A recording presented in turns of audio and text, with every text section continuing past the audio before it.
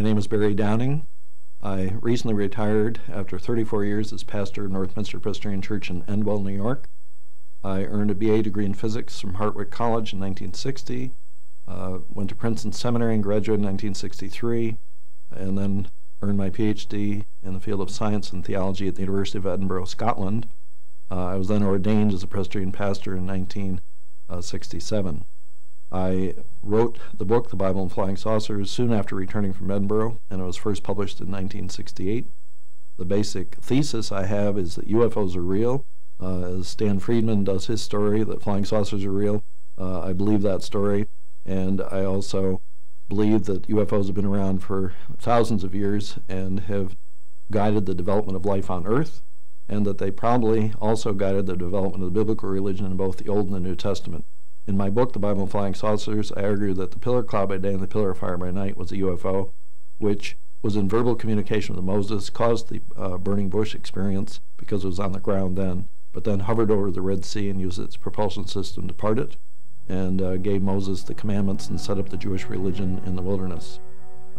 Things in the New Testament that UFOs may have been involved in include the resurrection of Jesus. So that's kind of the highlights of my approach to the Bible. The first reaction of some religious people, what I would call Christian conservatives, is one of worry and fear, I think. There have been several conservative Christian books written saying that they believe UFOs are real and that they're demonic and supernatural demonic. But these same Christians don't believe in the theory of evolution, and they especially don't want to think that evolution happens everywhere in the universe, and therefore that UFOs might be a highly evolved species, but natural.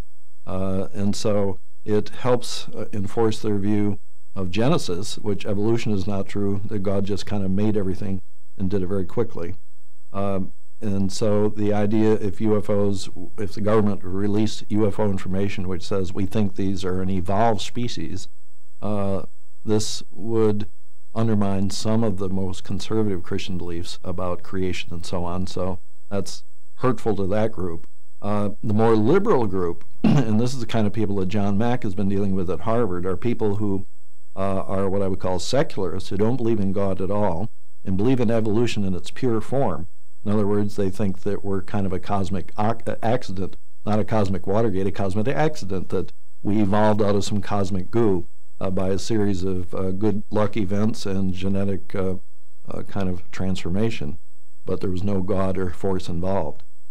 My suggestion is that the UFO reality, which is here now and is doing genetic things, as Bud Hopkins and other abduction researchers have pointed out, it appears that they're taking sperm samples, uniting them with eggs, maybe developing a hybrid form of life.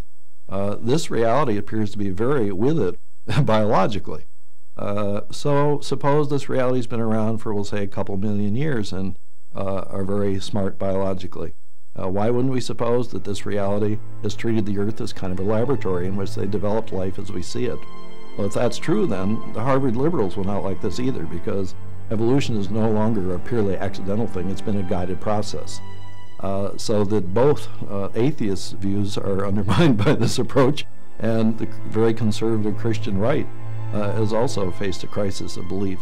So you've got two major belief systems here, which the UFO reality challenges very directly. And then, if you do admit the UFOs are here, then the question that I ask is, who are these guys and what do they want? Now, I borrowed that phrase from the movie Butch Cassidy and Sundance Kid, but if the UFOs are here, and if they're not explaining to us what they're trying to do, the idea that they can do almost anything, the idea that they can abduct us if they feel like it, that they can take sperm samples from us if they feel like it, they can put us back in our bed if they feel like it. This is such power over us.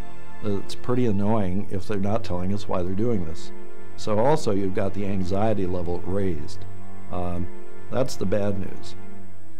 The good news, from my point of view, is we come out basically ahead for two reasons. The number one reason is now we've got the possibility that we're not just an accident. Part of me wonders if a lot of the kind of depression of our modern young people carrying guns to school and shooting down your fellow human beings is due to the fact that you think life is pointless, and you get kind of so depressed about it that you just want to hit anything or hurt someone out of your own pain you feel. If we find out we've been put here by some kind of higher reality, I think suddenly you can suppose maybe we do have a purpose. Maybe what's going on here on Earth really has meaning. And so I think it takes away some of that depression.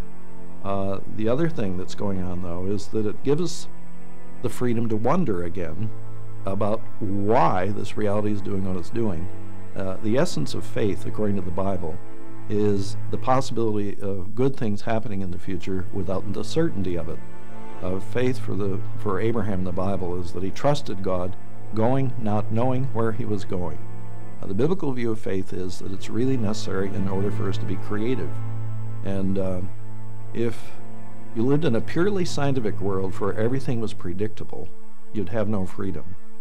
And if we live in a world now where we think there's no God and nobody has made us, it's almost the same as being in a purely scientific world where all we've got ahead of us is death and that's it.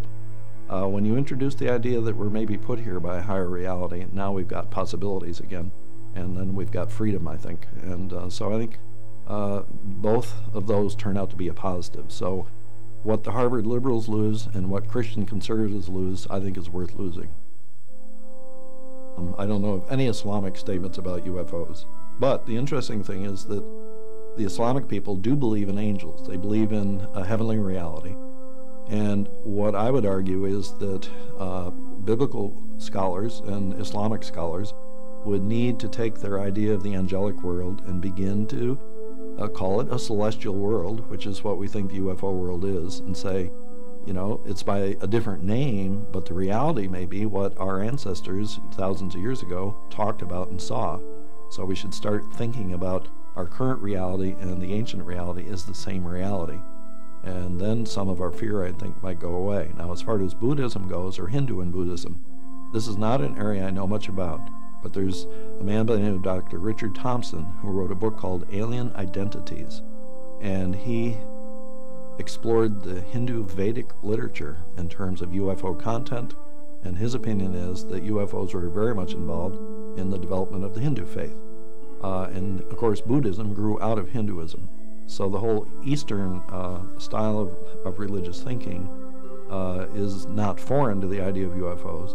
And of course, Dr. John Mack thinks that, in fact, the Eastern approach to mysticism and to contact with other entities is more the direction we should go, and that our Western scientific skepticism has made it almost impossible for us to even think about a UFO style of reality. I've told Dr. Mack that he should give the Judeo-Christian tradition another chance, that I think we've got possibilities here. The thing that is perhaps easier to have happen in Hinduism is Hinduism has a history of believing in multiple gods, polytheism, and so that if higher forms of reality landed in Hindu culture, they might see them as godlike beings, but that's okay because there are lots of gods, and in fact almost everything is sacred in Hindu thinking, and so it probably would not be that big a shock to Hindu mentality or to Buddhist mentality to think of a higher form of reality coming here and seeing them part of the overall cosmic consciousness, which is a concept that is known in Buddhism and Hinduism, is not so much thought of in the Judeo-Christian tradition. In Hinduism and Buddhism, there isn't so much a creator that's separate from creation itself, but rather it's like there's all of reality is a spiritual reality within Hinduism and Buddhism. And so those of the Hindu and Buddhist background, I think, would tend to see an alien being as, in fact, just part of the overall cosmic reality and not be as frightened of it as Christianity might be, because Christianity has kind of divided the angelic realm into two parts, the demonic and the angelic. And so then the big debate would be, who are these guys? Are they angelic or are they demonic? And everybody would be in a panic to make a decision. Whereas I think in the Hindu and Buddhist tradition, you aren't quite in the same kind of panic to label either good or bad this new reality if you're going to meet it. The question would be whether or not the UFO reality is what we would call supernatural. And the traditional Christian view is that the angels in the Bible were supernatural. The miracles in the Bible were supernatural. The parting of the Red Sea or the resurrection of Jesus was supernatural. But we had no idea of a thing that we would call technology then. And we're in a situation now where maybe human technology in 500 years would be able to part the Red Sea or raise Jesus from the dead. And so now we've got a third possibility. You know, the previous possibilities were that the Red Sea did not part, and that instead it's just a myth that the biblical people made up to kind of glorify God or to glorify their own history, but it didn't happen. Or the resurrection of Jesus did not happen, that's a myth. Or it's a supernatural event. Those have been the two alternatives, and the traditional Christian view is they're supernatural. But now we've got a third possibility, and it's never been thought about. No one in the church has thought about this, that the miracles in the Bible might have been due to an advanced technology from a reality from a higher world. Part of the problem is that the more advanced the technology becomes, the more supernatural it appears. I think it was Stephen Greer who said that 500 years ago his cell phone would look like a supernatural thing. If George Washington were to come alive in our culture now, the whole world with TV and all this kind of thing would probably look supernatural to him. So the question is, did Jesus come from a supernatural realm or from a highly technical and highly advanced realm? And is this what the kingdom of heaven is that he talked about? I don't know. I just know that I think we have to open up the possibility that, in fact, the heavenly realm and where the angels are is also a highly technical realm. I think if you're going to deal with a universe that has a lot of energy in it, that the question is, can you learn how to use this energy in a way which doesn't defy the laws of nature and yet gives you power over nature? One of the reasons that some people have objected to miracles is it looks like God is overcoming or denying his own laws. But technology doesn't deny the laws of nature. Technology uses nature to direct it the way we want it to go.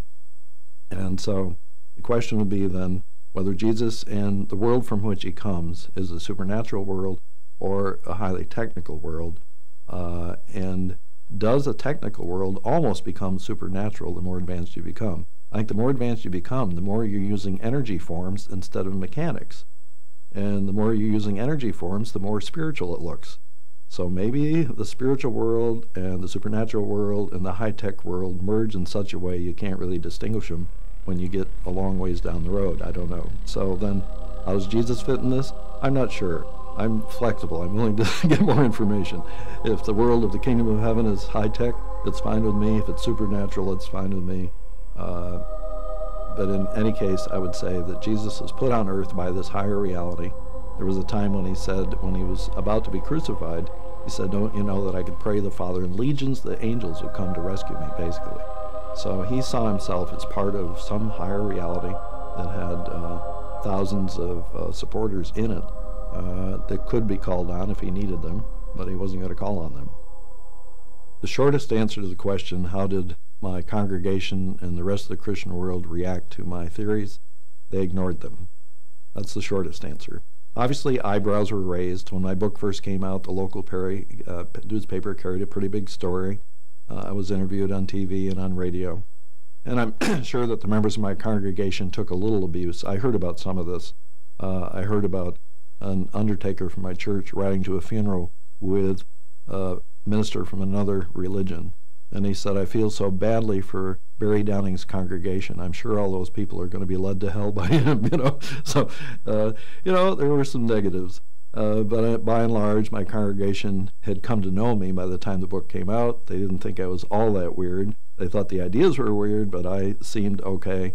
And I stayed in the same church 34 years. So the whole business about strangeness is weird is once you get used to weirdness, the weirdness wears off. But as far as my fellow clergy, they knew I did this. They'd ask me some questions about it. But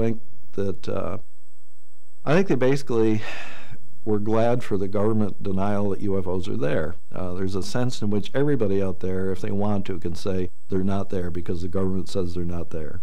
If the government starts saying, yes, they're real, then all my fellow clergy friends have got a problem, because now they've got to ask directly, is it possible that this reality did the things Barry says they may have done, you know? You know, my book has been out more than 30 years. Anytime I send an article to a regular Christian magazine for publication, it's rejected, okay? So the Christian world I live in is totally unready, unprepared to deal with these questions. Then if the UFOs are announced to be real by the government, or if UFO beings land and say, hi guys, we're here, yeah, you got a crisis. And the crisis is going to be different depending on the religious point of view you have. And I don't know which group to say will have a tougher time of it. There